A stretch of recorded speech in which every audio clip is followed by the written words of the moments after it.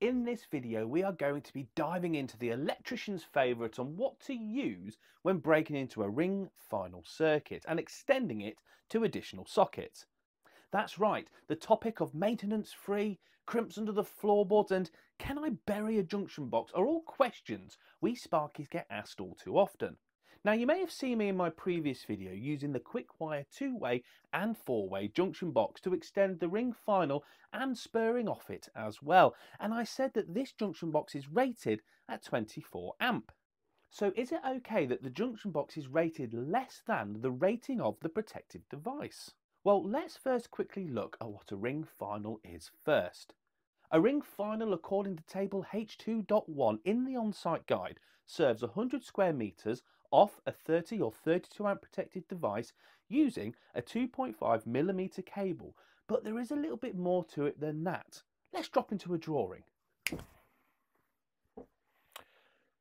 So a ring final starts at the consumer unit and goes to each socket and comes back to the board, with the idea being we can supply a higher current as we have doubled the cross-sectional area of the cable.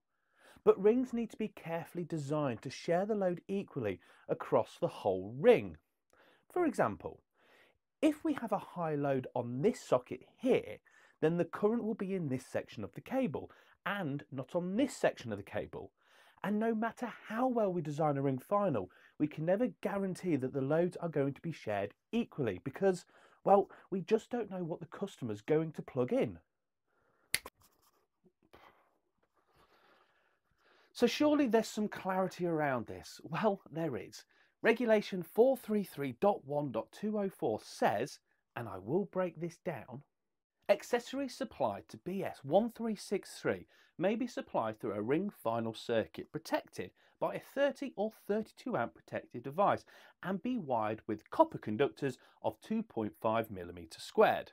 But the really important bit, such circuits are deemed to meet the requirements of Regulation 433.1.1 if the current carrying capacity of the cable is not less than 20 amp and if under the intended conditions of use the load current in any part is unlikely to exceed for long periods the current carrying capacity of the cable.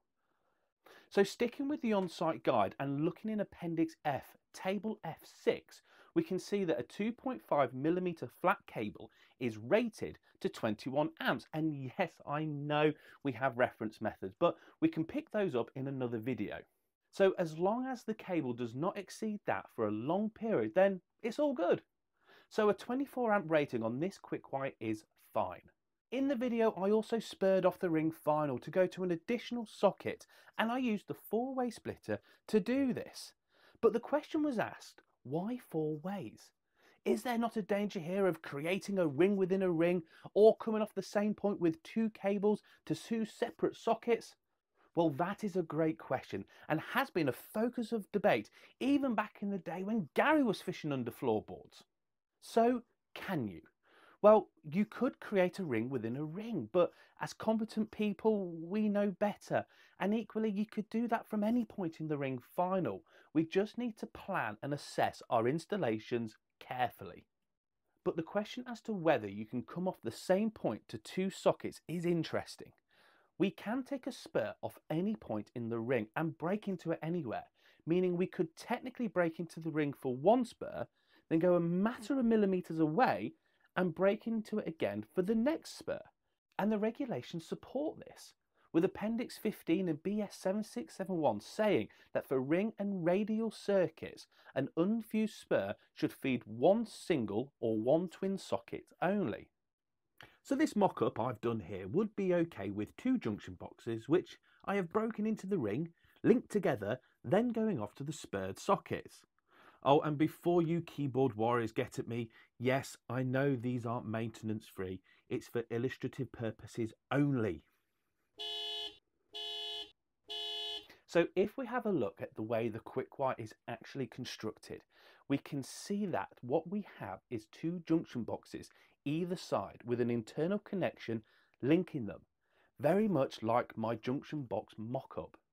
So as long as my ring or radial enter either side, I can take 2 spurred points from this one unit, just like I have done on my setup here. and all of this in a tiny unit. But as always, be sure to let us know what you think about two spurs off a single point and extending rings, radials and spurs, and also if you fitted the Quickwire 24 amp splitter on your installs and have been impressed with them like me.